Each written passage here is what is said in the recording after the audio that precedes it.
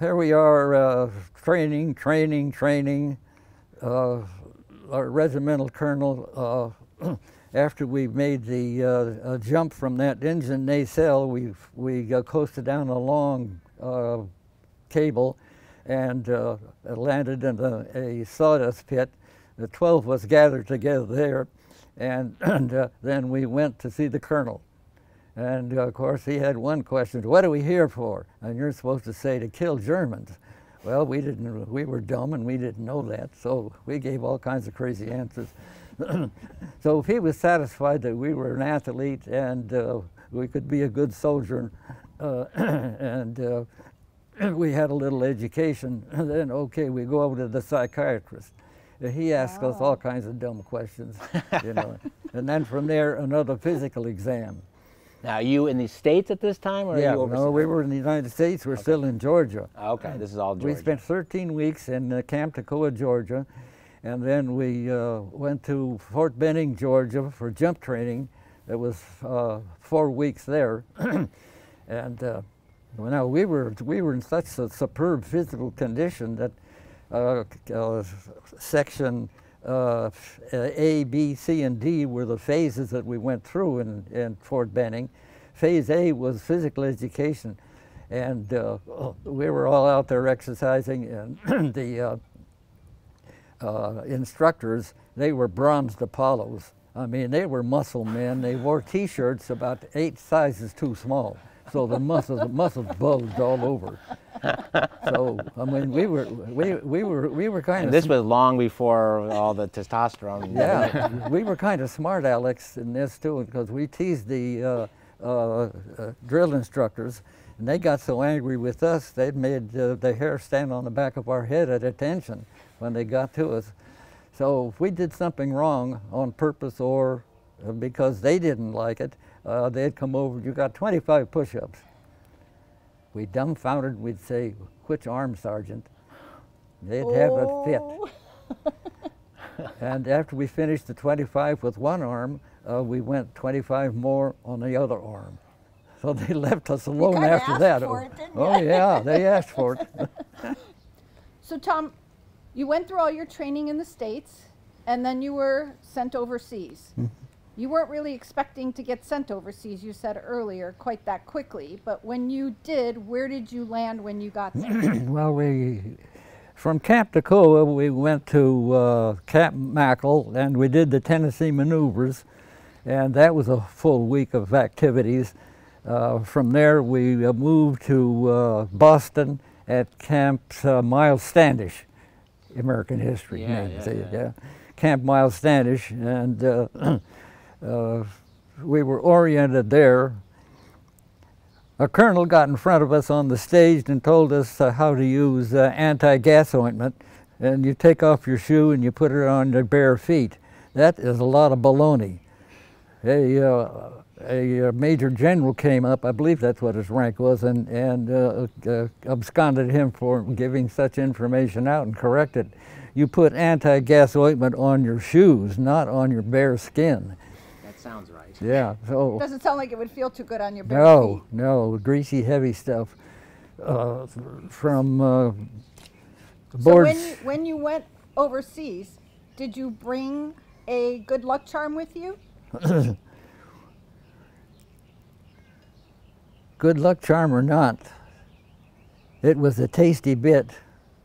It was a 1-pound bar of maple sugar, given to me by the mother of my girlfriend, who was in Washington, D.C., and I was sent on a number of activities.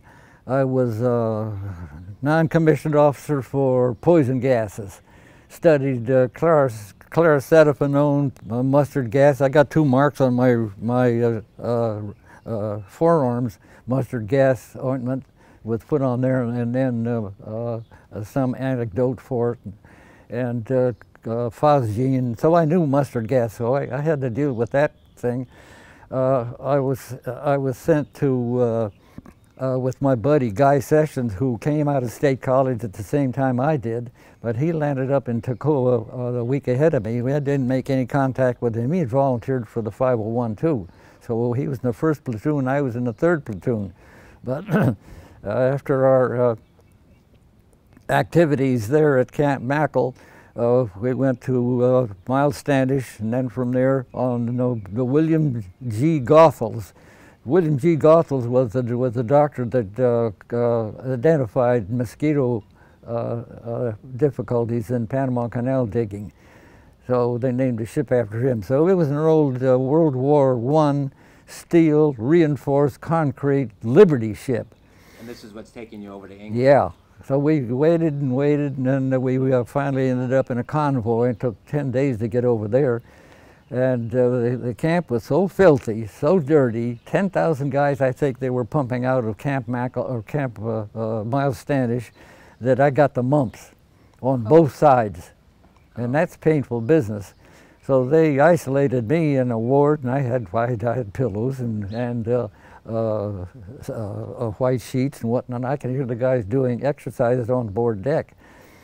And the colonel wanted some practice done by the his anti-aircraft organization. So he sent up a balloon, and he told them when to fire. And they fired and fired when on command, and they kept missing. So he took over and he fired and he shot the balloon down. So he was quite a character. Colonel Johnson was a graduate of Naval Academy, didn't like that too well, so we volunteered for airborne activities in the Army. And so we landed in Glasgow, Scotland, and I took 10 guys to the hospital in Glasgow for 10 days till we got released, and then we maneuvered down to Lambourne, where the regiment was associated.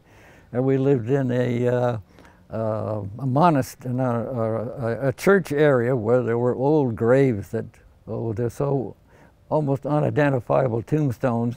And we always were kind of creative characters. That we discovered a lot of catacombs, and we were maneuvering down the catacombs until the clergy found out about it, and they didn't like that, so it stopped us from doing that, so they sealed up the catacombs. But we maneuvered again and again at a higher level of techniques and using our weapons and firing and chasing each other across the cemeteries and jumping over tombstones and through wheat fields, breaking down their barbed wire fences, and fighting the black troops that in Bristol, where they finally decided that the blacks could have 2 days in Bristol, and then the whites could have another 2 days, but not everybody at the same time, because there was a constant, continuous fighting going on. They mistreated the black people, something terrible. And so we had 3 practice maneuvers in England that were to be replicas or repeats of the landing that the sea forces were supposed to make. Operation Eagle, Operation Beaver, and Operation Tiger. And then finally Operation Overlord. So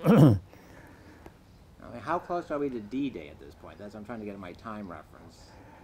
This was, we landed in Glasgow, Scotland, January 1, 1944. Okay.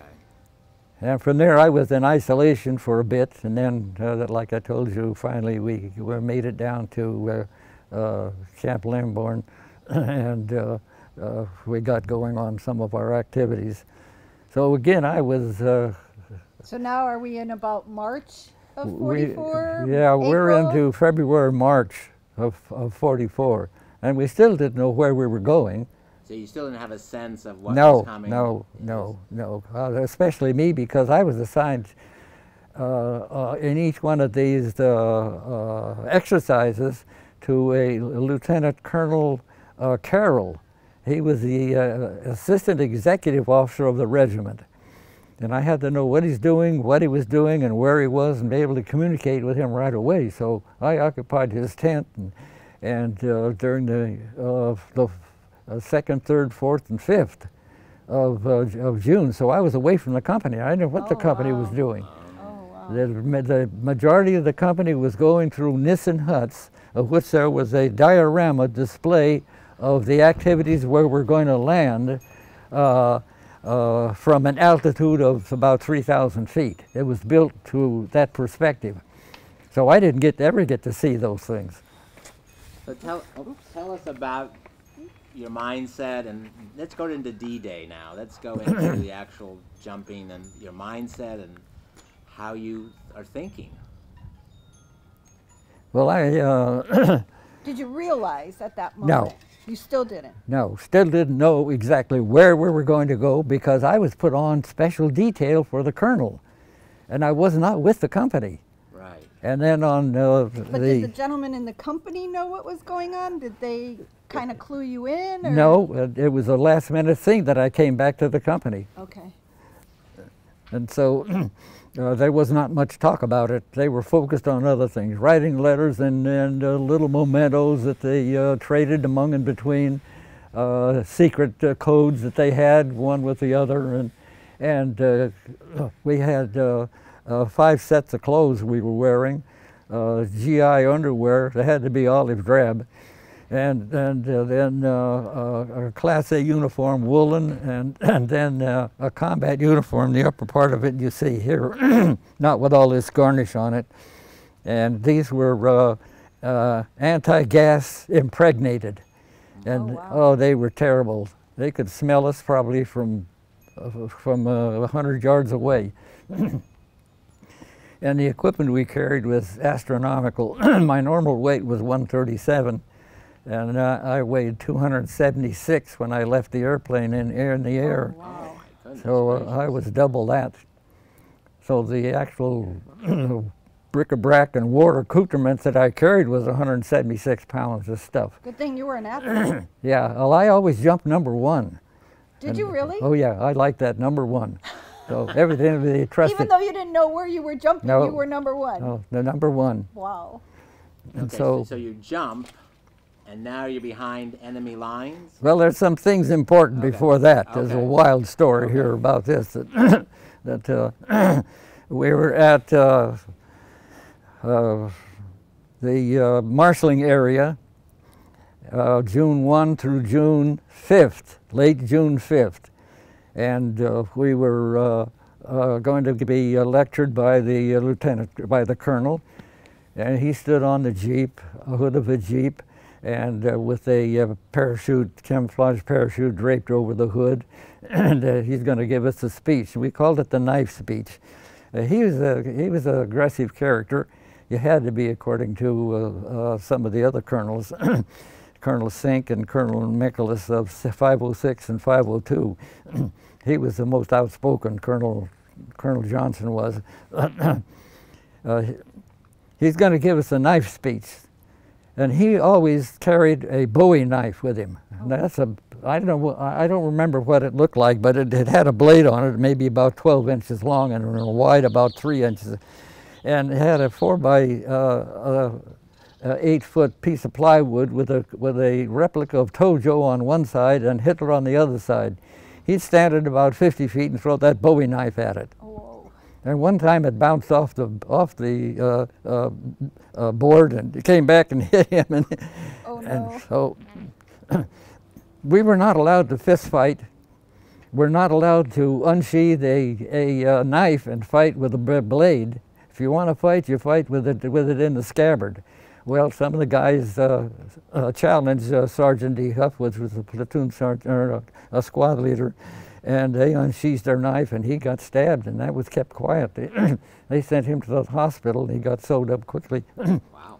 We didn't know about that one.